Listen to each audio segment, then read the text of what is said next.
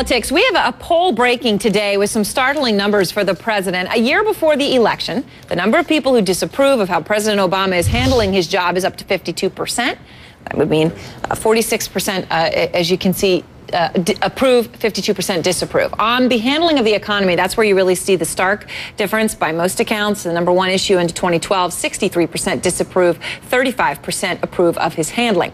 John Avlon is back as promised. David Frum, former speechwriter for President George W. Bush, and Tim Punke, Democratic strategist, all with us. John Avlon, what's your take on this, especially when you look at history, where a lot of people like to say, okay, with an approval rating of the magical what number, you can get elected? Well, what folks say is that you need to be, with your approval ratings over 50%, you got a good chance of being reelected. But let's view it with a sense of history. I mean, first of all, that 46 is a slight uptick on recent polls. Yep. As crazy as that may sound.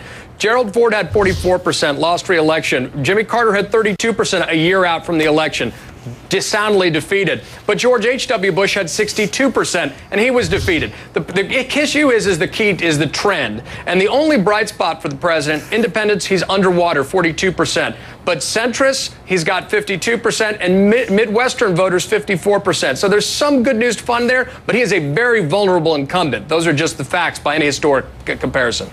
Tim, what do you think? You feel good when you see this, that the trend's been a slight improvement, or are you terrified, especially on the economic front? Well, the other good news for the president is the president's actually beating his opponents when you look at one-to-one races. You look at Romney and you look at the aggregate of the polls over the last couple of weeks, he's beating Romney by 1 or 2 points. He's beating the rest of the field by almost double digits. So, and on the economy, look, I think everybody's frustrated on the economy. The president's frustrated on the economy. But I think you also have to go back and remember where we came from. The last month of Bush's presidency, this economy shed 800,000 jobs. You fast forward to today, consumer spending is up. Last month we gained 80,000 jobs. Now everybody wants those numbers to be better, but the president put forward a plan that economists say would create 2 million jobs. So he's got some good points to make, and I think, again, when you go back to those one-on-one numbers, the president's numbers today are very good. David Frum, what do you look at, the one-on-ones, like Tim is saying, where the president does pretty well, or the approval rating where he doesn't?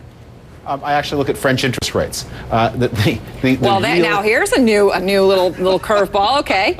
The real puff of winter for the president in these economic numbers is that they're responding to the drumbeat of fear and bad news from across the Atlantic, from the risk of the crack up of the euro.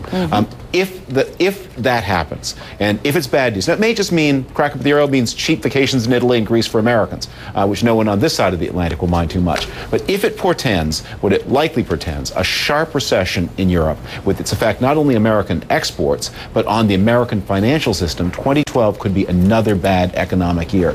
And the president really can't control that very much. And that will be, I think, one of the major determinants in his fate, of his fate. Does Europe go into a slide?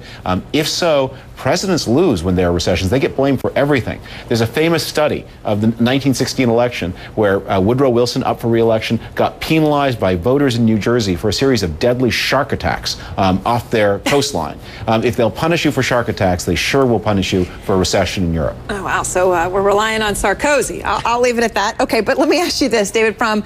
When we talk about the polls in Iowa, these polls are just out today. Herman Cain still number 1, Ron Paul number 2, Mitt Romney number 3, Gingrich number 4. Now, these are all within the margin of error, but you can see the gainers, Paul and Gingrich. The guy that Tim is saying potentially could beat the president, Mitt Romney, well, he's not the guy that seems to be running away with it even now. I have to say, this kind of makes my blood boil. I mean, it's so insulting. I can only imagine how Mitt Romney feels about it. I mean, here's the person on that stage. Due respect to Governor Huntsman and Rick Santorum, who says some smart things. He's the guy who obviously looks at the president. And the Republican voters keep moving from one joker to another. Newt Gingrich, rather less of a joker than Herman Cain. But Newt Gingrich not going to be president. Newt Gingrich tremendous, laden with all of these negatives. Newt Gingrich who reopens all of the debates of the 1990s, meaning the election becomes a referendum on the past, not the future. I think the choice for Republicans is obvious, and yet Republicans seem to be wanting to nominate a Obama critic-in-chief rather than a commander-in-chief. Tim, Obama's coming out now. Mitt Romney's going to come out and fight against Obama. Now, the Obama camp has already been making it clear they think they're running against Romney. But he's going to come out against Obama. Hey, look, your unemployment's 9%. You're done, coming out with a bunch of ads. Can he get traction there as a businessman, or are they going to crush him for, well, no, when we look at your private equity record? Well, right now, look, I mean, Mitt Romney's got a bit of a free ride right now. He can be out there and he can sort of be the critic-in-chief without having to put forward any kind of concrete plan. But at the end of the day, it's going to come down to one person versus one person and one plan versus one plan. And I think at that point, I think you're going to have Americans looking at Mitt Romney as a businessman, Mitt Romney as a venture capitalist, Mitt Romney who wants to lower taxes on the wealthiest Americans. And there's going to be a very clear choice between Mitt Romney and President Obama. And I think at that point, Obama's going to feel very good about his chances and his numbers are going to look very good. Final word, John.